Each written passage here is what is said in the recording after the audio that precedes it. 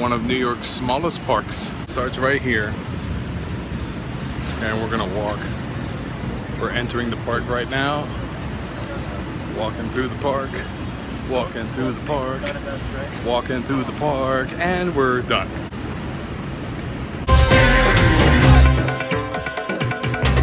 And we're in Chinatown. Let's get lost and try to find some cool stuff in this episode.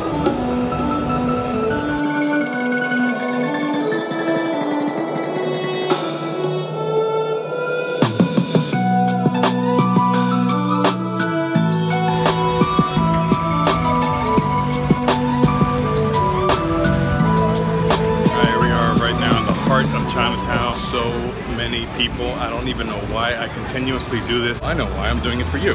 So as I like elbow and pump my way through, we're gonna dig deeper because I think we could do better. Here we go. Chinatown has an intake of just about anything. You got stores that sell food, you have chains, gold chains, cologne, clothing, anything that you want, you could find it in Chinatown. Nothing but side stores everywhere selling God knows what. Just coming through. Kid almost smacked me in the face. This is crazy. We're making our way down to downtown Chinatown. We're gonna see what goodies we can find in there because they have a lot of great deals. So we'll see.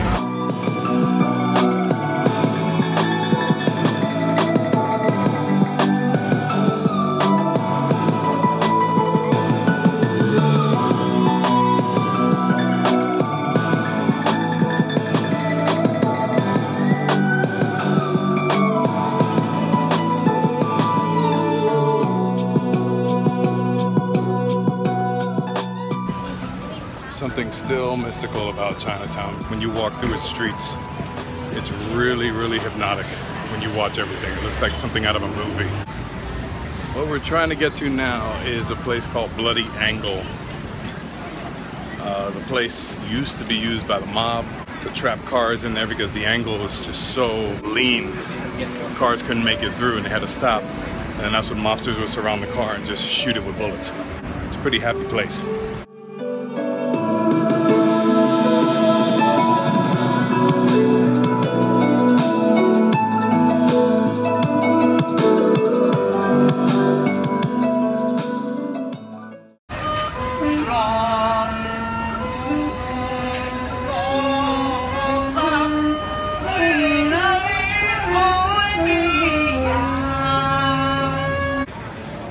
So behind me is Doyer Street, otherwise known as the Bloody Angle. It's going to show you how small this street really is.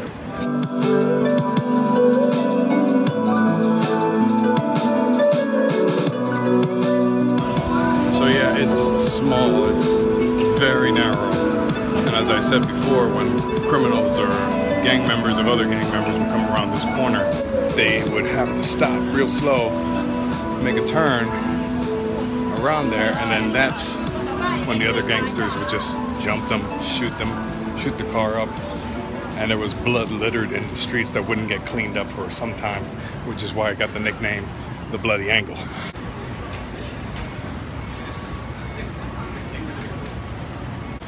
Chopstick Shop has the world's biggest collection of chopsticks. There's a Buddhist temple. No pictures or video allowed inside, but you could go in, make a wish, pray, have your fortune told. Who knows what lies in there for you?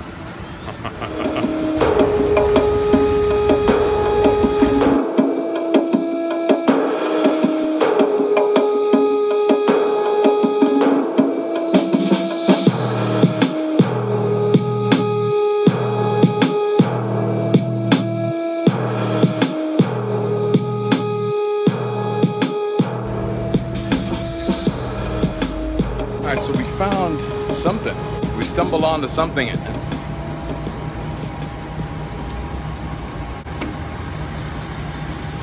can't have a proper video or talk about Ghostbusters without this right there behind me. There you go.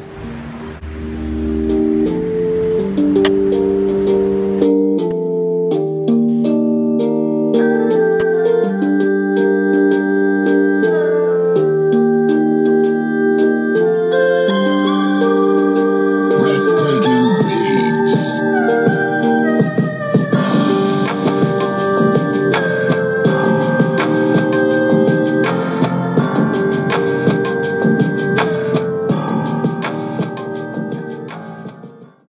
So this is Cortlandt Alley. All of this stuff right here. This is filmed. This place right here is like film heaven. Okay, they filmed stuff like Men in Black 3, Crocodile Dundee was filmed in this alley. TV shows like Gotham is still filmed in this alley. This is where Bruce Wayne's parents, I guess, got blasted. Music videos, anything really, man. It gets filmed right here in this alley, which is crazy. And I think someone's trying to pass. I don't know. I don't want to get hit by another car. What I'm gonna try to do is come back here at night.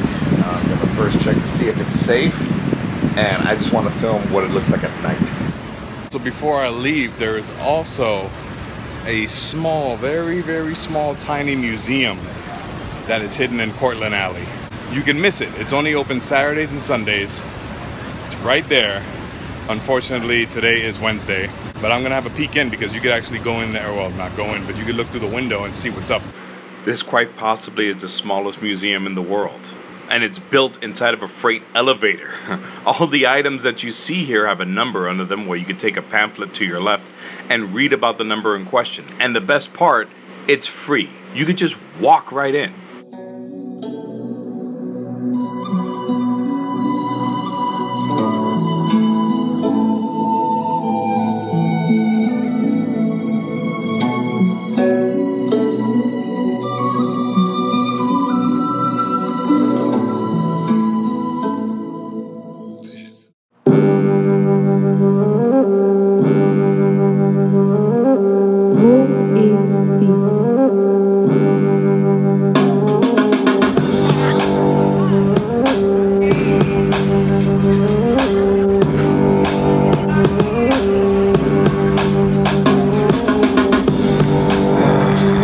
I'm gonna take a little break, people.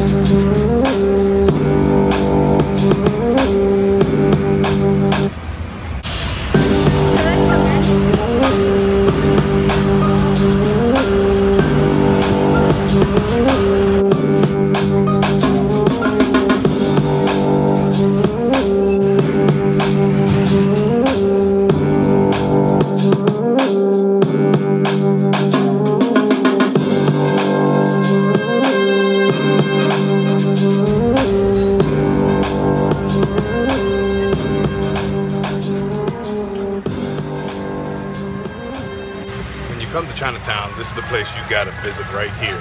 It's the cheapest fried dumplings you can ever have.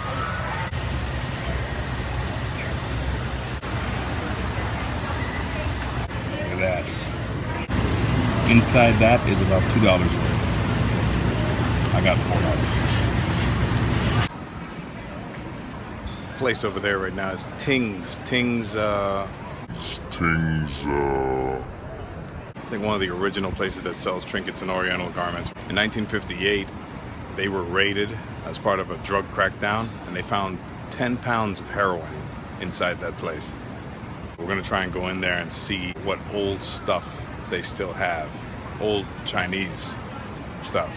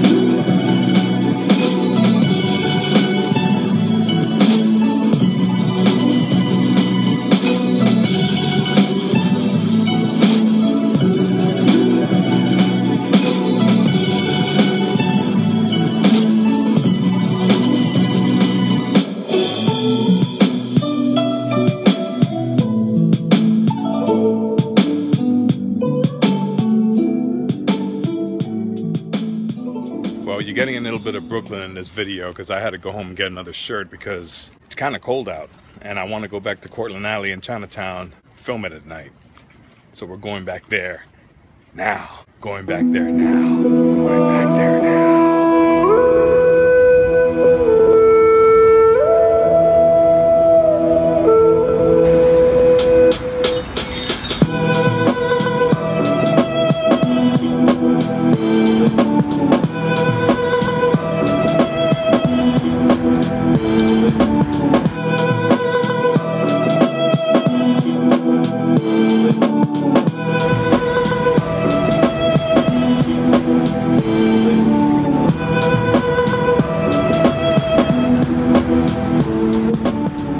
So here we are again, but this time we're here at night, and this shit is like really creepy at night, dude.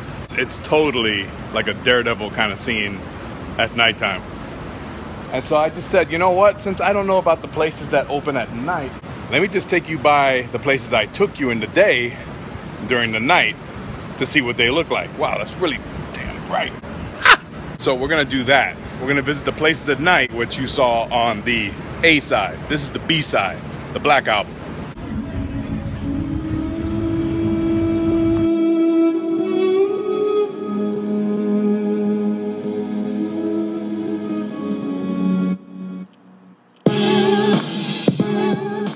This is the bloody angle from another angle. Looks absolutely terrifying. But as long as there's people here, I'm gonna be here, okay?